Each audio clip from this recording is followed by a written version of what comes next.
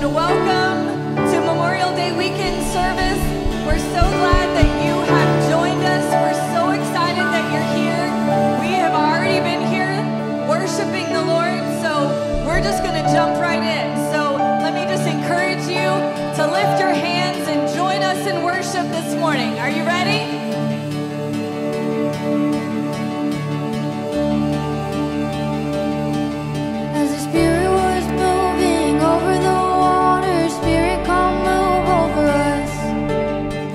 Come rest on us.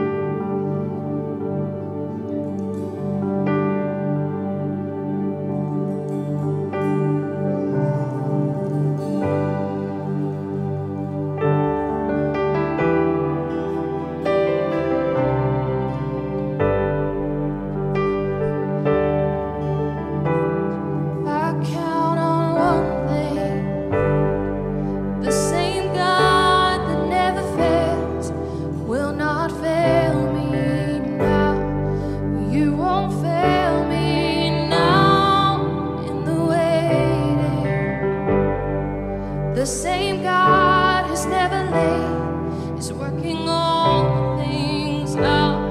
You're working all things out. Yes, I will lift you high in the lowest valley. Yes, I will bless your name. Oh yes, I will sing for joy when my heart is heavy. All my days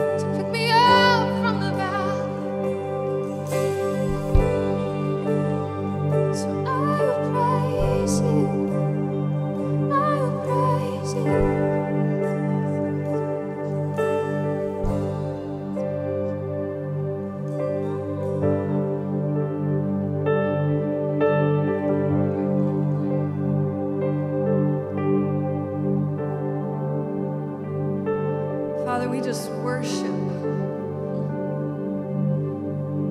Lord, we worship right where we are this morning, Lord. We just worship right where we are today, Lord. We just worship you. Father, we bring a sacrifice of praise to you. Lord, today we decide that no matter what, Lord, that I'm going to worship. Lord, I know that you're King of Kings and that you're Lord of Lords, and there is no one above you, Lord. There is none that stand beside you. There is no name that's higher than the name of Jesus. Lord, in looking around at my situation, Father, I may have to make a decision today. Lord, it may be one of those days where it's not so easy to praise. But Lord, even in those moments, Father, I choose to praise you. Lord, I choose to praise who you are today. The God that never leaves us. The God that never forsakes us. The God that makes the crooked places in our lives straight. Lord, turns mountains into flat surfaces, Lord, that we can walk on, Lord. So, Father, we just worship. We just worship the mighty name of Jesus.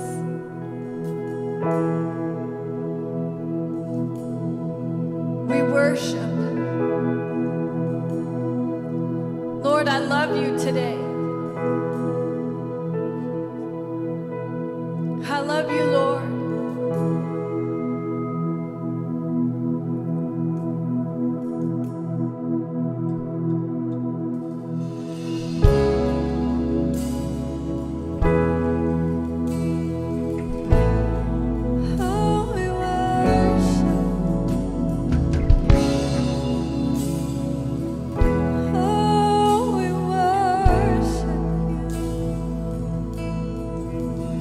Yes, the world will bow down and say you are God. Every man will bow down and say you are King. So let's start right now. Why would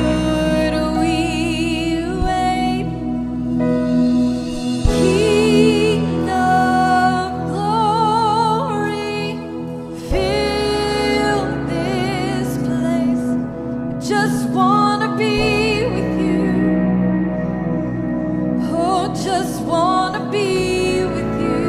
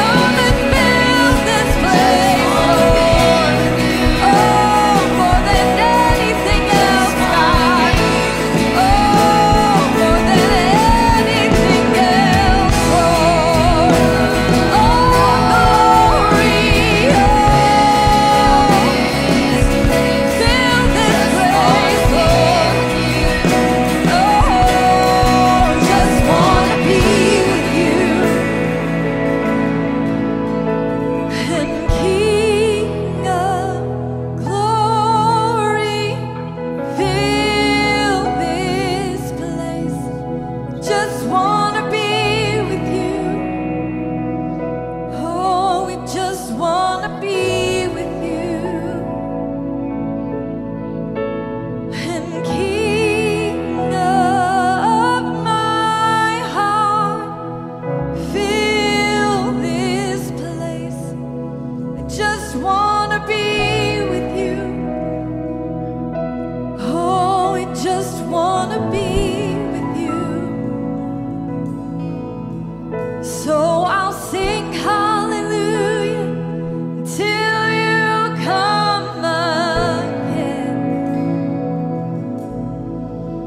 And I'll dance in your presence till you come again.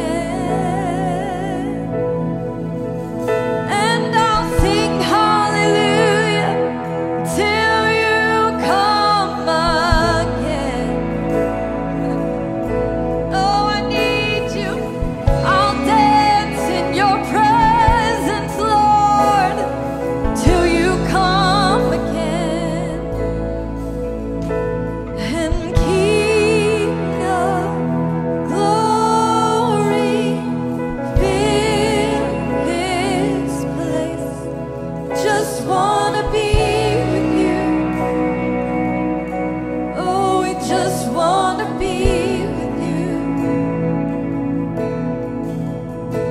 And King of glory, fill this place. We just wanna be with you. Oh, we just wanna be with you.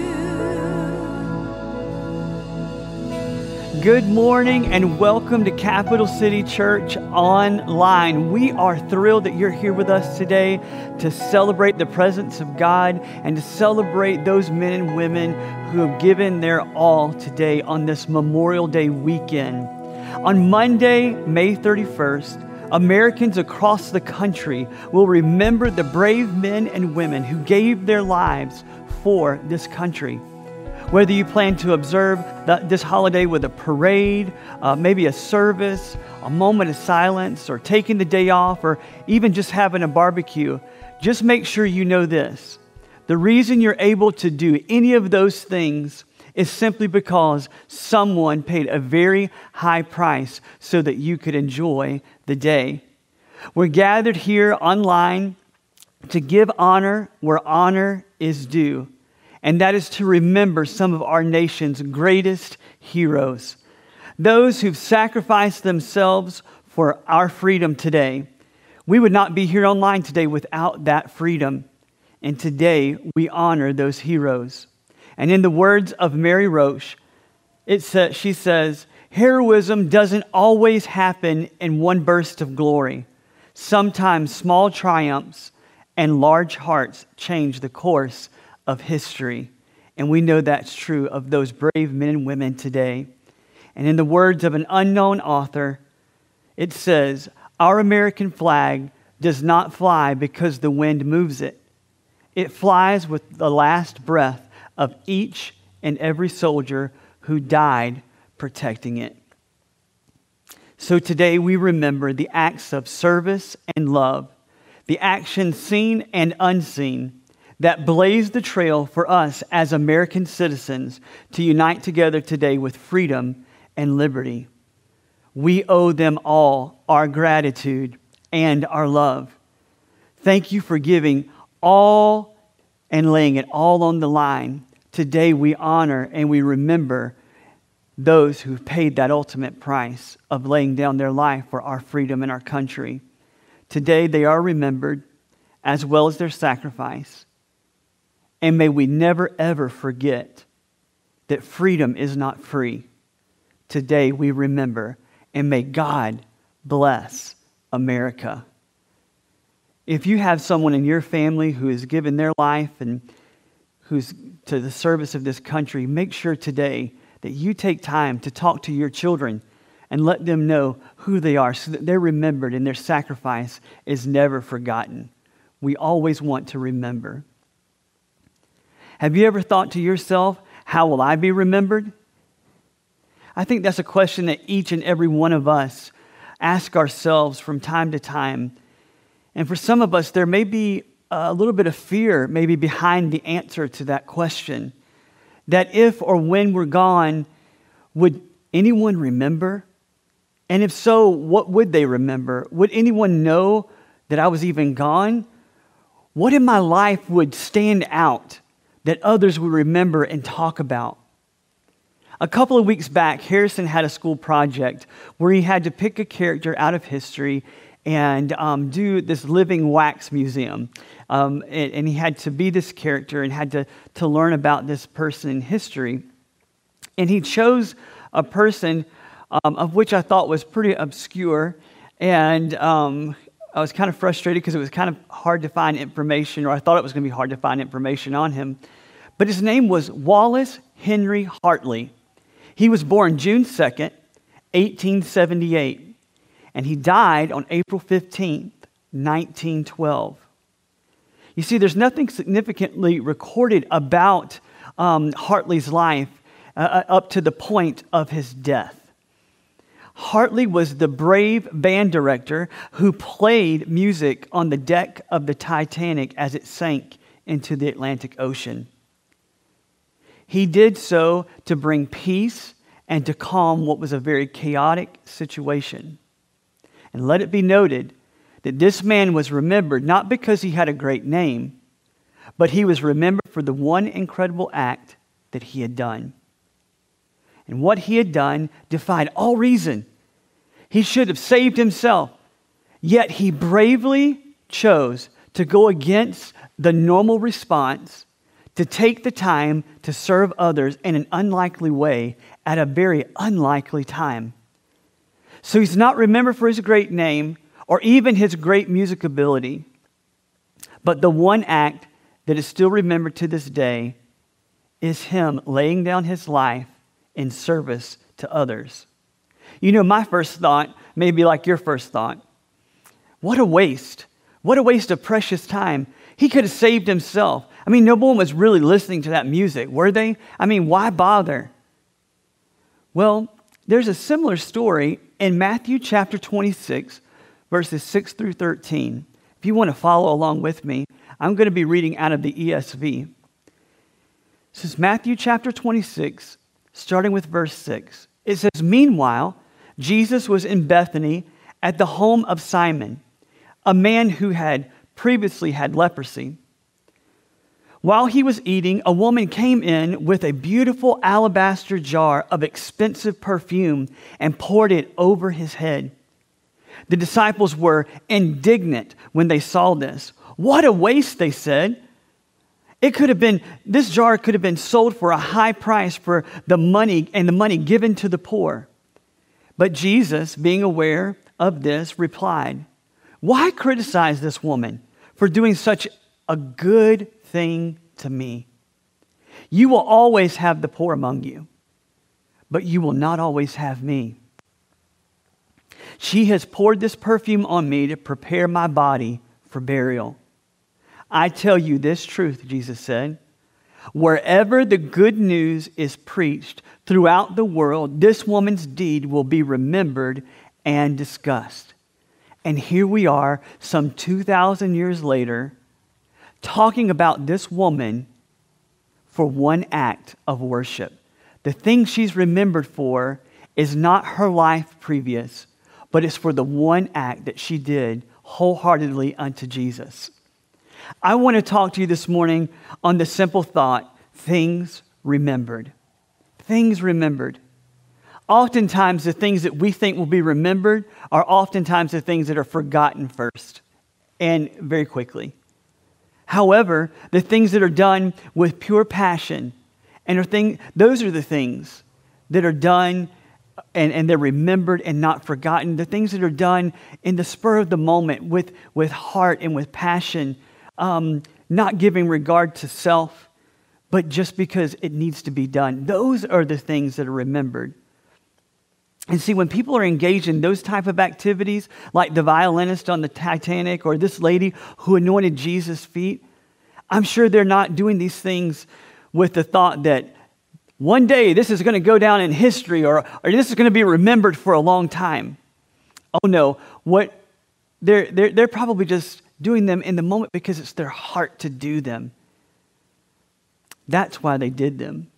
You see, the things that are remembered are oftentimes disguised as mundane, maybe even strange or out of the ordinary. They go against the grain sometimes. They may even require sacrifice or a sacrifice of position or reputation or even life. Things not done out of rebellion or spite, but they're done out of devotion and out of passion and love. You see, just like the disciples in this passage earlier, it's easy to criticize when you don't know the cost of someone's sacrifice or worship. You see, just like in that story about William Hartley, it was easy for me to criticize Harrison for picking that guy up front, thinking there's nothing about this guy's life that's going to be significant. It's going to be a hard project. It's easy for me to say and do those things, not being the person who actually made the sacrifice. And as we know, Hartley sacrificed it all and went down with the ship. But it's oftentimes easy to criticize others for maybe what we think is just outlandish or just a crazy sacrifice. Maybe it's a crazy sacrifice of worship because the value that you may place on it may actually be less than the actual worth of it. What it's worth to the person making the sacrifice, that is. It didn't make good sense to those disciples to waste such an expensive perfume that could have been sold for what they thought was a high price. But as Jesus points out, logic and worship, they don't go hand in hand. What she had done was worth way more than any dollar amount that they could have come up with for that perfume. People may say, you know what, you're real emotional in worship. You kind of get crazy during worship and all this clapping and hollering and worshiping the Lord. Isn't that stuff just not necessary? All that's just not necessary. Well, see, I always say that depends on this. Are you the person? Have you been through what that person has been through? Do you know what they're going through? You may know your dollar amount of what you think it might be worth, but the true cost of its value and worth is only known by the one who's pouring out the oil, the one who's giving that worship in that moment. It's easy to stand back and criticize someone for their act of worship that may seem outlandish, that may seem crazy, that may seem just like, why are they even doing that?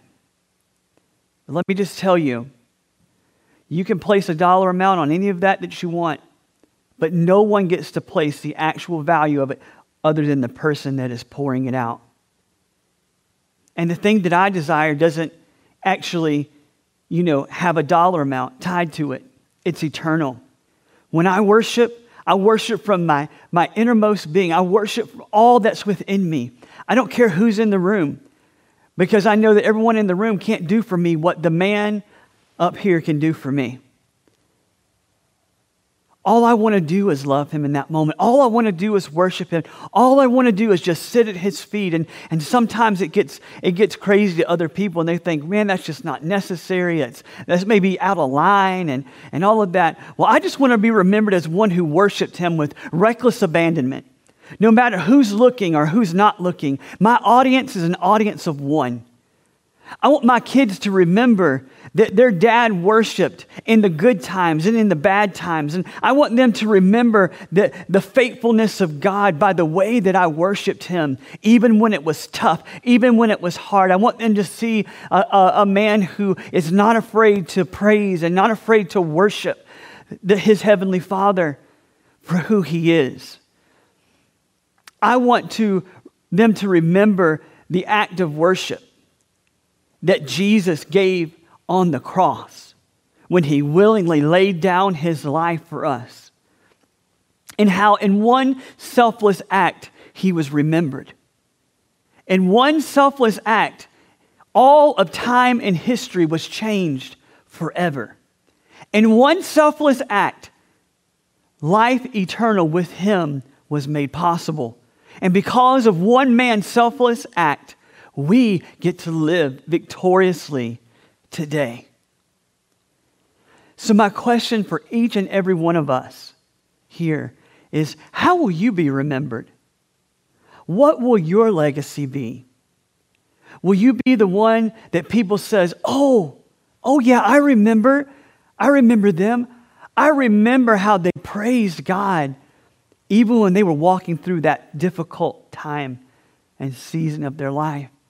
I remember how they prayed. I remember how they sought God no matter what was going on. They always asked Him first. They always sought His advice. Well, they remember how you raised your kids to know the Heavenly Father. Will they say, hey, yeah, I remember how they handled their finances and how they were so generous and how they gave on every occasion. I remember how they loved each other in their marriage and they were example for everyone around them. I encourage you today to start with one small act of worship. And it all begins with just finding Jesus wherever He's at, wherever you may be, in whatever room you may be in, whether you're standing or sitting, and break open that alabaster box and pour out your praise and pour out your worship on Him lavishly, without restraint. It doesn't matter who's looking or who's not looking. Just begin to pour out your worship, begin to bless His name where you are, and begin to thank Him, and begin that legacy of true worship, the things that will be remembered, that will be passed down from generation to generation. Let it begin today. Let it begin in you. Let it begin right now, to the point you're remembered by your acts of worship and devotion. No matter who it is you're around or who is not around, just begin to praise Him. And you may say, Matt, well, it's difficult. Everything in my life is upside down. It's really hard to praise. It's hard to worship. Well, can I just say this to you this morning? The best time to praise and the best time to worship Him is when you're in the middle of your circumstance, not just when He brings you through on the other side, because He's going to do that. But the best time is right now. The best time to be remembered for your worship is not when it's all over. It's in the middle of it. It's keeping your eyes on Him, the author and the finisher of your faith. He's the one. He's the one that can bring you through. And He's going to bring you through as you praise and as you worship, as you stay focused on Him and not the mess that's around you. That's how you will walk through all the mess that's around you, is because you've stayed focused on Him and your eyes are fixed upon Him. Psalms 121 says, I will lift my eyes unto the hills, from whence cometh my help. My help comes from the Lord.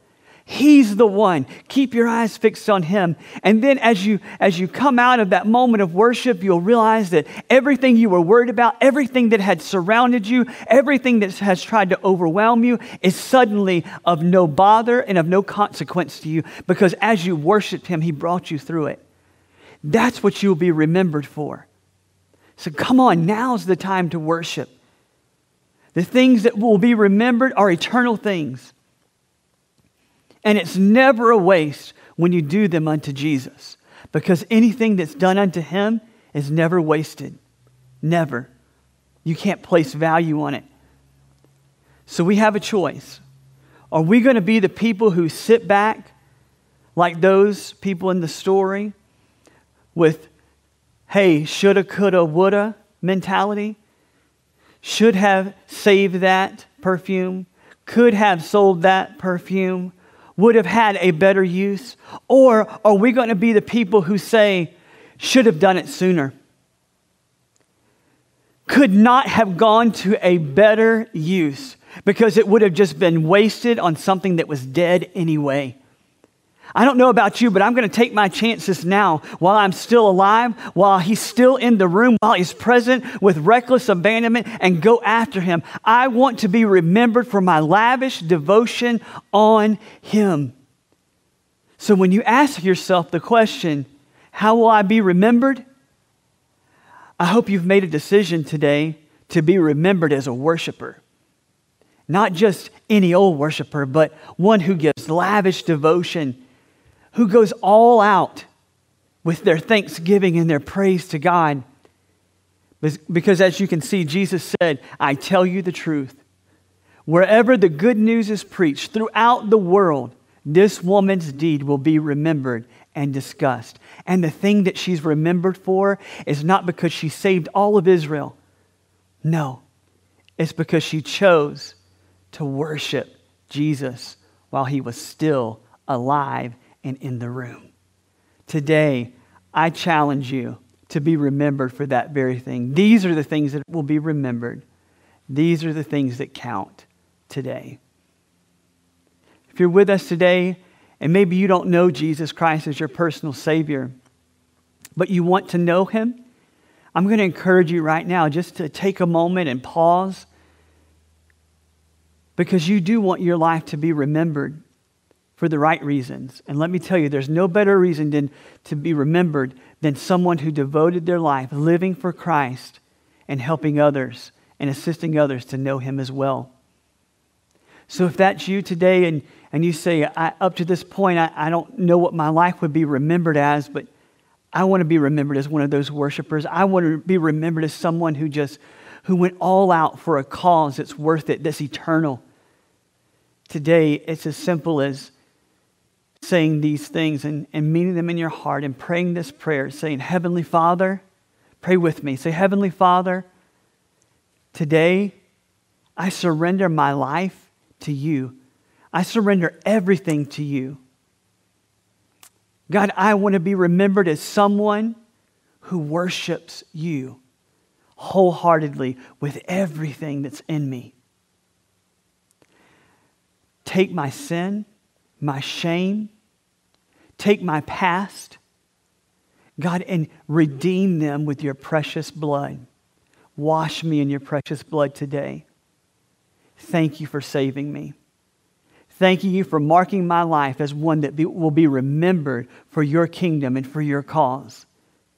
In Jesus' name, amen.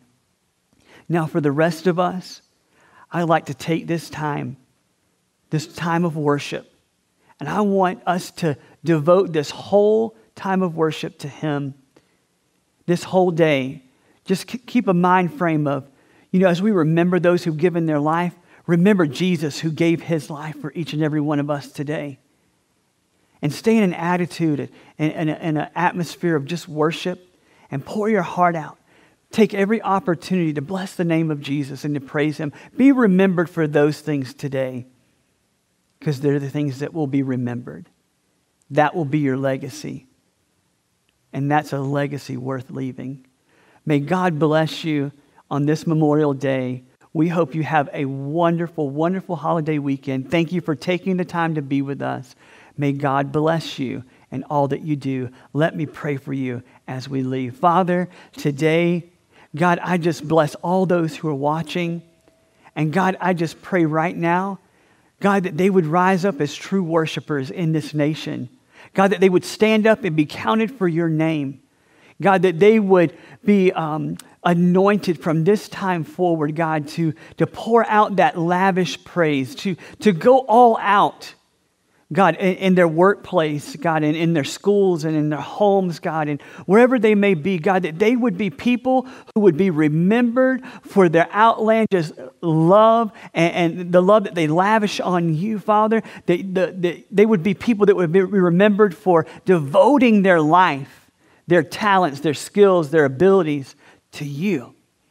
And today, God, I pray for courage to stand up in the face of adversity, God, in a generation who may not know you. But Father, they would not be afraid to be counted for you today. God, that the church would stand up in this hour and be counted for you as true worshipers. When everyone else is bowing down to all kinds of idols and all kinds of things, Father, that today your church would be remembered for those like Daniel and Shadrach, Meshach, and Abednego. God, that they would be remembered for standing up for you in this nation and declaring that Jesus is Lord. He's the only way, he's the truth, and he is the life. Father, I thank you for brave men and women who are fighting for the kingdom today. And for those who've paved the way for us and gone on to glory before us, God, who pioneered this path that we get to stand here today and we get to gather here today, God, that you would bless their effort, God, and multiply it in this generation. In Jesus' mighty name, amen, amen, and amen. God bless you. We hope you have a wonderful rest of your week. Hey guys, thanks for tuning in this morning. We're about to shut off the live stream, so wrap up your conversations down below. We ask that before you leave, you would like and share our YouTube video, as well as subscribing to our YouTube channel. In the description box below, you can also find a few links to our other social media accounts, as well as our Give link if you're interested in supporting our ministry. Thanks again, and God bless.